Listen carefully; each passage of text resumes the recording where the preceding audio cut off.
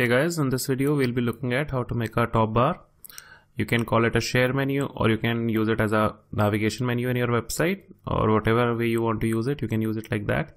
So here we have a single page website with two sections, that is about and contact. And here at the top right corner we have a share icon, and if we click on this icon, this menu appears, and if we click on cross, this menu disappears. And if it is open, and even if we scroll down, the menu stays there in its place, and it's available on throughout the page, so you can use it wherever you want to use it. So let's see how to make this inside CodePen. So here inside HTML, let's grab the Font Awesome CDN from the Font Awesome website. I'm pasting it here inside the body, but you should typically paste it inside the head tag of your HTML. Now let's make a section with an ID called top bar, and we also provide a class called close to this section. Now let's make a div with a class of toggler. This will be a toggler icon, that is the share icon, and here we'll be using a Font Awesome share icon. So let's go to Font Awesome website and search for the share icon.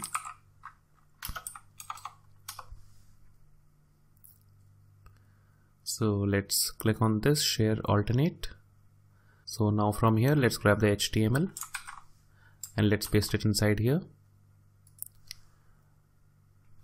Now let's quickly create four more divs with the class of brand logo, and inside in here we put our brand logos. That is, first was the Facebook. So let's click on this and just copy the HTML from here, and let's paste it inside here. So quickly I'll paste 3 more logos like this.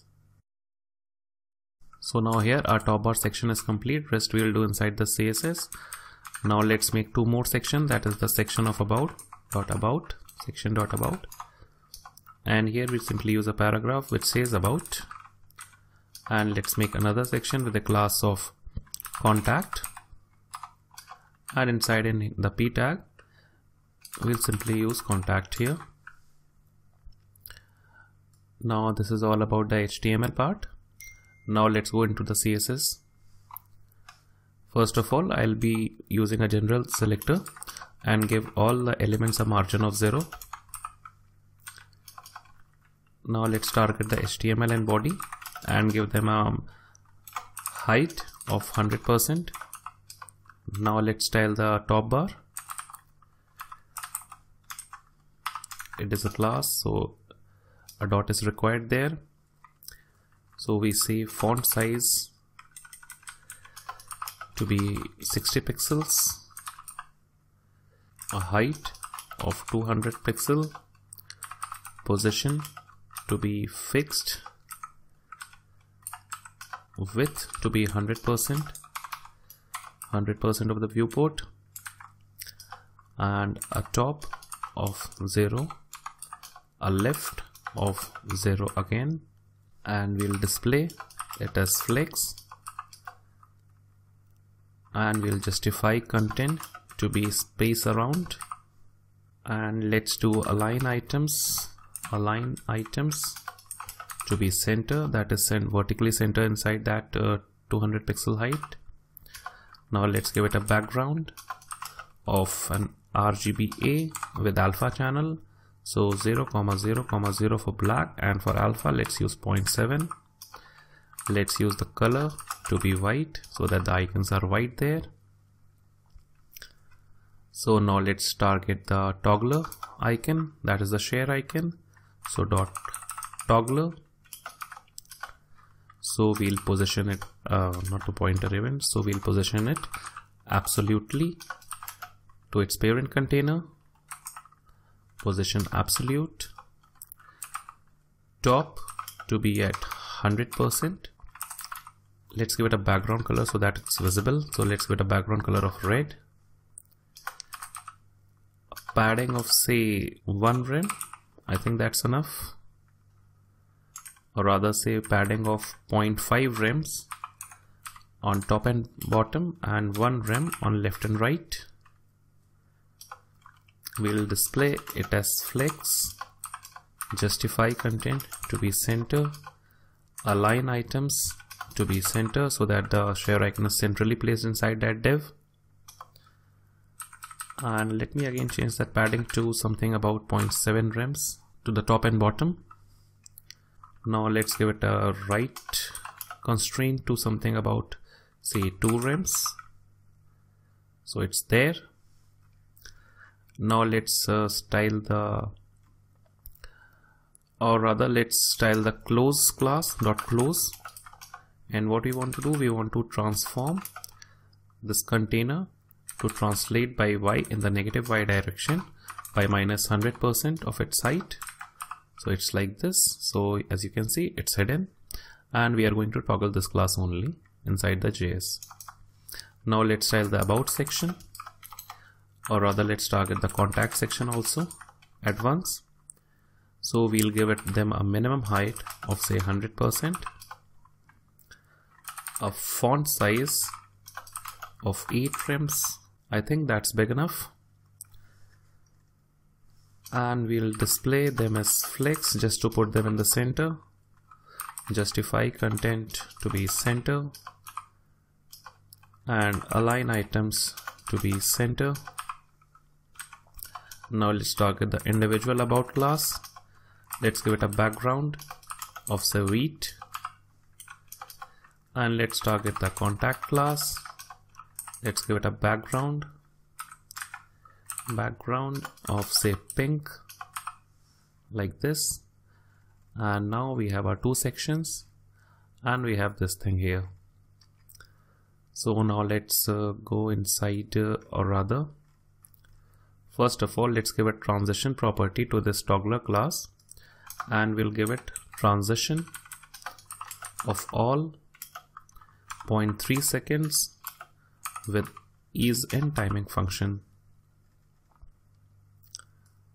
So now let's go to our JS. Let's grab that toggler, or let's grab that top bar. So var top bar is equal to document. We'll be using document.querySelector dot top bar. So we have our top bar there. Now let's grab our toggler. Var toggler is equal to document.querySelector. It has a class of toggler. That div has a class of toggler, so we are getting that element from there, and we'll get our toggler icon, that is the share icon. So document.querySelector dot toggler, and inside that div we have an element with I tag. So now we have all of this. So now let's add an event listener to our toggler element. Toggler dot add event listener, and event is the click event which we want to hear. I'm using arrow functions. You can use normal functions also. So what we want to do when anyone clicks on this toggler icon, we want to toggle some classes. So first of all, let's toggle the close class from the section itself. So top bar dot class list dot toggle close. Basically what toggle does is that if the class is present there, it removes that class, and if the class is not present there, it adds the class.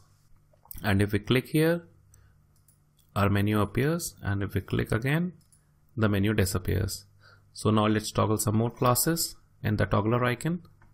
So let's copy this toggler icon dot class list dot toggle, and we want to toggle far share alt, that is the class for the share button, or rather the share icon. It has to be toggle.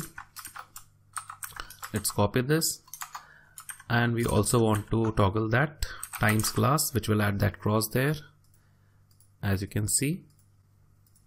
Now this is jumping and it's not transitioning properly, so we forgot to add a class, or rather we have forgot to add a property in the top bar, that is the transition property.